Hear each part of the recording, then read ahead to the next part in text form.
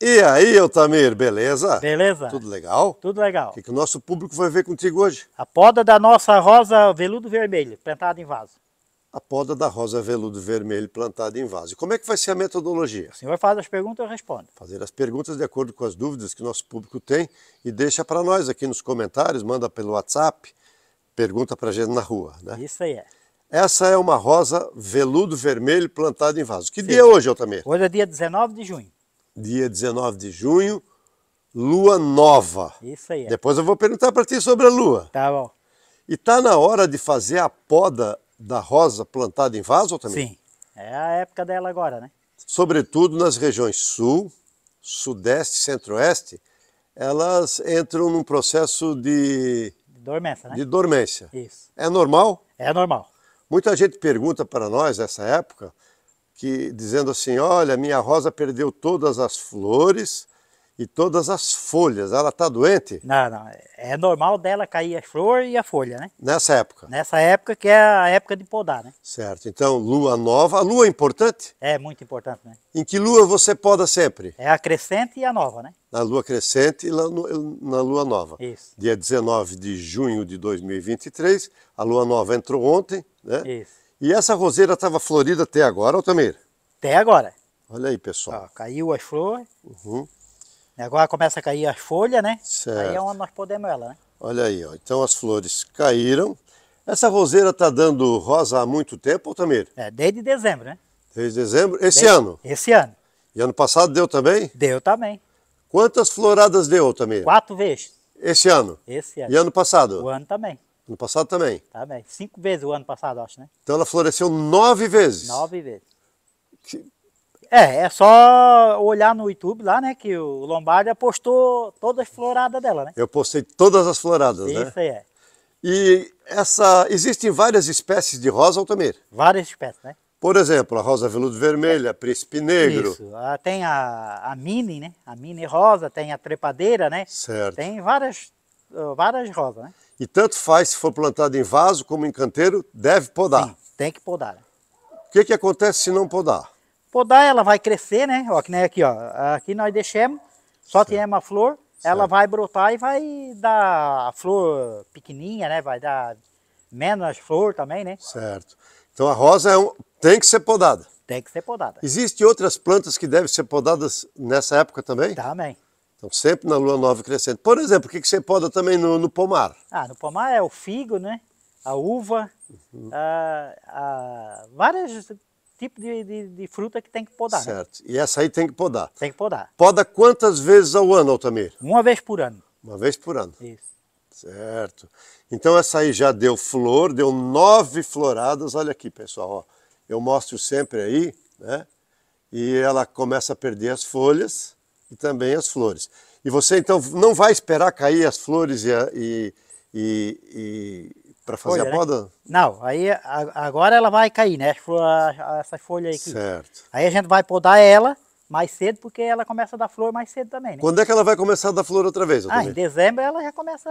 Em setembro, né? Em setembro já Setembro. começa a dar flor, né? Na primavera? Isso. Poxa, então agora ela entra em dormência. E como é que faz essa poda, Altamir? A poda nós pegamos uma tesourinha, né? Ó. Certo. É a nossa tesourinha. Aí passamos um álcool para não pegar doença nas plantas, né? Certo, Ó, esterilizamos ela. certo. Você não está usando luva por quê? É porque essa não tem espinho, né? Ah, veludo vermelho não tem espinho. Não tem espinho. A príncipe negro tem. A príncipe negro tem, as outras tem, né? É verdade que tem a diferença para fazer muda entre rosa que dá espinho e rosa que não dá espinho? Sim. Qual que pega mais fácil destaca? Com espinho. A com espinho pega mais fácil. É. Essa aí é mais difícil. É mais difícil para pegar. Então olha aí, pessoal, olha aí outra dica.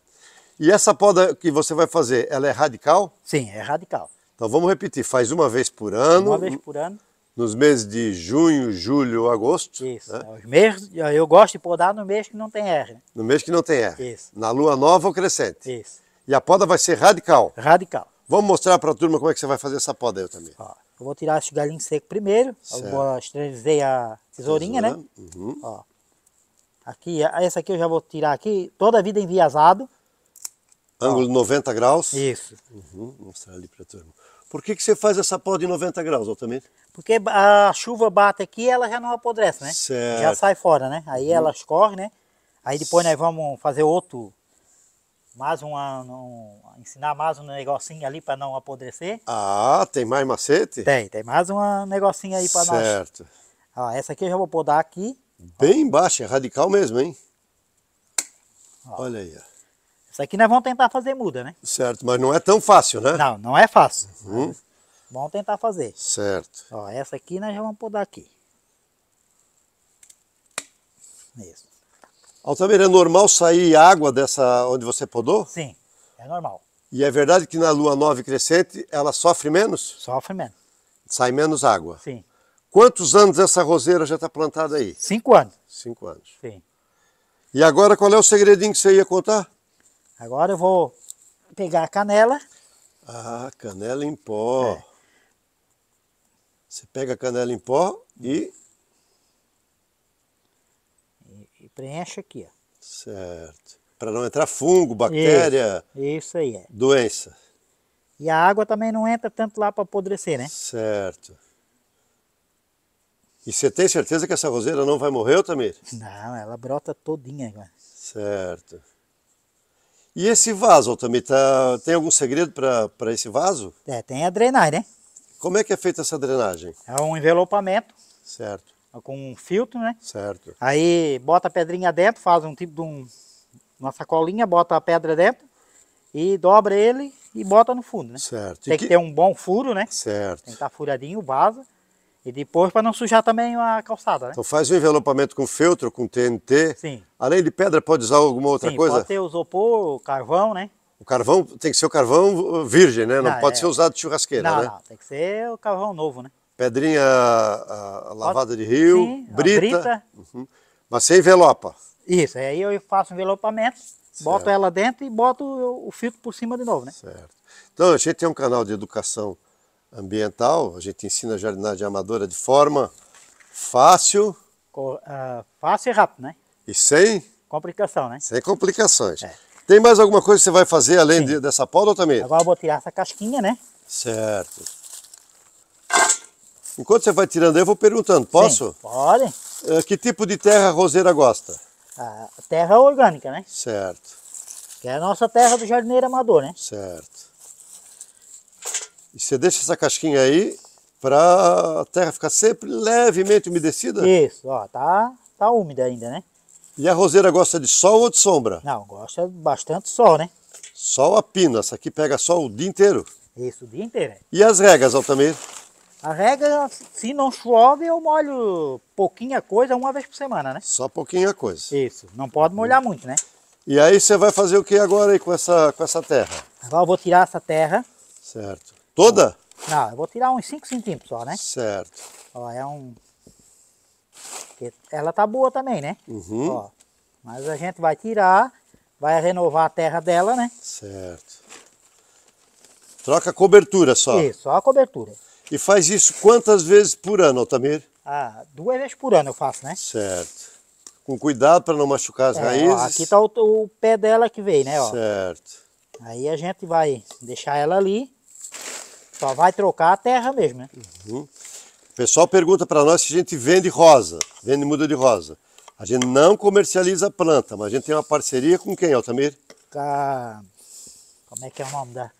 A Mondini Planta, né? Mondini Plantas. Isso. E é fácil de comprar, pessoal. É só entrar no nosso site, www.jardineiroamador.com.br, procurar o banner da Mondini Plantas. Lá, clica no banner da Mondini. Lá tem um cupom de desconto Jardineiro Amador com 15%. E eles entregam as rosas em todo o Brasil. E vem muito bem embaladinha, né? Tem. Bem cuidadosa, né? Certo, são cuidadosos. Essa terra ali vai fora que você tirou? Não, essa aqui vai para nossa composteira, né? Vai para a composteira. E aí você vai botar terra nova? Isso. Então veja, ele tirou 5 centímetros, né? Olha aí, ó, tá bem podada. Altamir, a roseira adoece? Ela pega fungo, né? Fungo. Aí a formiga também, né? Certo. Tem que tomar cuidado com a formiga. Certo. Porque a formiga adora, né? Adora a rosa, é? Sim. E E aqui dá o pulgão, né? Pulgão também. Pulgão também avança nela, né? E como é que você previne para não pegar fungo, nem as formigas virem, nem pegar pulgão? Eu uso óleo de NEM com enxofre, né? Óleo de nem enxofre. Isso. Certo. São inseticidas orgânicos, naturais, que não fazem mal para os pets, né? Sim. Nem para borboleta, nem para abelha. Né? São inseticidas naturais. Sim. Que pode comprar também na nossa loja online o kit inseticidas do Jardineiro Amador, que vem esses adubos orgânicos aí. Né? Ó, aí eu deixo a terra assim um pouquinho, né? Para depois a casquinha ir de volta aqui. Certo. Aí para não sujar a borda do vaso, né? Certo. Você sempre deixou uma beiradinha entre a terra e o vaso para botar a casquinha, e quando molhar, se precisar molhar, isso, não esparramar no chão. Isso. Agora eu faço adubação, né? Certo. Ó, eu uso 6 em 1 e o bocache, né? Ah, você vai aplicar adubo orgânico. Isso. O 6 em 1, que é um fertilizante, um substrato fertilizante orgânico, que tem 6 nutrientes num produto só. É uma fórmula exclusiva do Jardineiro Amador. E o bocache milagroso, que é um composto japonês orgânico, que tem 10 gêneros e 80 espécies de micro-organismos, leveduras, etc. E são adubos de longa duração, Altamir? Sim.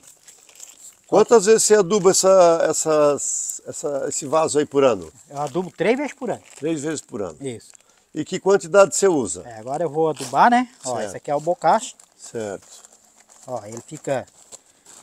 Tem que farelar ele, né? Certo. Aí, ó, ele é bem um pozinho. Certo. Eu agora faço um buraquinho na terra aqui. Porque são adubos de longa duração, mas são de fermentação. Isso. Ele precisa fermentar. Bota quase uma meia xícara de bocache. Certo. Tampa. Tampo ele. Para fermentar. É, ele vai fermentar aqui, não pode bater sol, né? Certo. Aí faço outro do outro lado.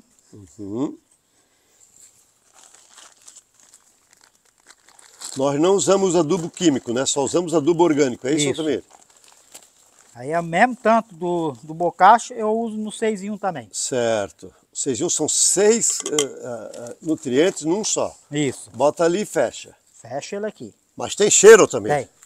É por isso que a gente tampa, né? Certo. E também para não dar o cheiro, né? E também para os cachorros não virem aí virar, porque tem componentes aí de origem animal, né? Isso. Pó de osso, etc. Aí em cima dessa dali eu boto a casquinha de novo, né? Certo. Pode ser a casquinha da mesma, se tiver nova, pode renovar com a nova, né? Certo. Aí só tira as folhas da roseira que caiu dentro. Certo. E bota a casquinha de novo para manter o vaso bonito e aguentar mais umidade, né? Certo. É verdade que tem que tirar de contínuo as flores e folhas secas, Altamir? Sim, é porque senão se a folha fica ali, ou dá doença, né? Certo. Ou dá bicho, né? Certo. E aí não se cria formiga? Olha, ela em vez de quando dá, né? Certo. Mas a gente combate ela, né? Com óleo de NEM e com enxofre líquido. Isso. Né? E esses adubos que você usou, os adubos orgânicos, quem quiser comprar, pode comprar onde? Aí tem que entrar no nosso site, né? Certo. E na nossa loja, né? Ou pelo WhatsApp, né? Ah, também dá para comprar pelo WhatsApp. 47996520019. Então quem quiser comprar muda na Mondini, quem quiser comprar o kit inseticidas é na nossa loja online ou pelo WhatsApp. E quem quiser comprar esse kit com os 2 adubos orgânicos, né? Isso. Também na nossa loja online entregamos com frete grátis para todo o Brasil. Todas as rosas você vai começar a podar agora, Altamir? Toda rosa que é de rosa, nós vamos fazer a podação dela, né? Acabou a floração agora no mês de junho, julho e agosto? Sim. Poda. Vamos podar tudo aí. Geralmente a gente poda na lua nova e na lua crescente. Hoje é o primeiro dia da lua nova de 2023. Sim. Então nós vamos podar. Então vamos repetir. Podar, passar a canela em pó, esterilizar a tesoura, Sim. podar em 45 graus, Isso aí. trocar a cobertura da terra, num vaso bem drenado, Isso aí. fazer adubação com o bocache e com o 6 em 1. Isso. E agora esperar dar flores. Dá flor. Vai dar flores. Vai brotar e vai vir com flor já. Pessoal, pode acompanhar as nossas mídias sociais nas redes vizinhas aí, e mesmo aqui no YouTube, naqueles videozinhos pequenininhos que a gente tem, que é o short. A gente tem vários vídeos aqui mostrando a florada, dizendo o dia e como floresceu. Isso aí. E essas aí, ó, já estavam secando. Então o Altamir esperou, porque deu um dia de sol, na lua nova, e mandou bala na poda. Vamos mostrar como é que ficou. Muita gente vai dizer, ai meu Deus, mataram a roseira. Pode ter certeza que não, pessoal. Não. Tá? Ela está vindo aí, vai vir muito bonita e nós vamos tentar fazer muda dessa roseira por isso aqui. Mas não é fácil, a gente já tentou. Já tentamos, mas não conseguimos, né? Mas vamos fazer de novo. Vamos tentar outra vez. Vamos tentar de novo. Um dia a gente podia ensinar a fazer enxerto, né? Também, a enxerto ela eu acho que dá melhor, né? Dá melhor, a enxertia, né? Sim. Altamir, parabéns, ficou um vaso muito legal. Ficou triste porque poda, né? Em quanto tempo, em quantos meses ela vai brotar, Altamir? Ah, um mês, 2 meses por aí já tá brotando, né? Está brotando. Já. Em setembro Ela tá com flor, né? vai dar o espetáculo da florada. Sim. Então ano passado deu 5 floradas, esse ano de 2023, 4. Isso. Vamos ver se a gente consegue para o ano que vem, para esse ano os 6. 5, e para o ano, ou 6, e para o ano que vem 5. Vamos ver se a gente consegue nota 10. Isso aí. Né? Esse ano a gente tirou nota 9. É verdade. Vamos ver se a gente tira nota 10. Tá Pessoal, deem uma nota para o Altamir aí nos comentários. Curtam, comentem e compartilhem. Vou repetir, quem quiser comprar os nossos adubos, a gente tem porque as pessoas pedem para nós. Né? Pode comprar onde, Altamir? No WhatsApp ou na nossa loja, né? Na nossa loja online, www.jardineiroamador.com.br ou 47996520019. O kit de adubos orgânicos está com frete grátis para todo o Brasil. Sim. E o inseticidas também. Isso aí. Né? E tem o kit podas também, né, Altamir? Kit poda também. Que a gente também tem. Então tem vários kits para quem gosta de praticar jardinagem amadora. Nós somos um canal de educação ambiental, né? Para ensinar jardinagem amadora de forma Correta e fácil, né? e sem Complicação. complicações. Isso aí. Pessoal, não esqueçam de seguir a gente. E apertar o sininho, dar um like lá para nós. Ajuda a gente. Isso aí. Altamir, esse vídeo ficou muito legal. Parabéns e vamos acompanhar aí a poda da rosa que o Altamir fez hoje, dia 19 de junho de 2023. Isso aí. Valeu, Altamir. Obrigado, um abração. Valeu, pessoal. Curtam, comentem e compartilhem o nosso vídeo aí, tá bom? E para comprar mudas de rosa na Mondini Plantas. Mondini Plantas. Altamir, show. Show de bola. Obrigado, meu irmão. Fica com Deus. Pessoal, obrigado.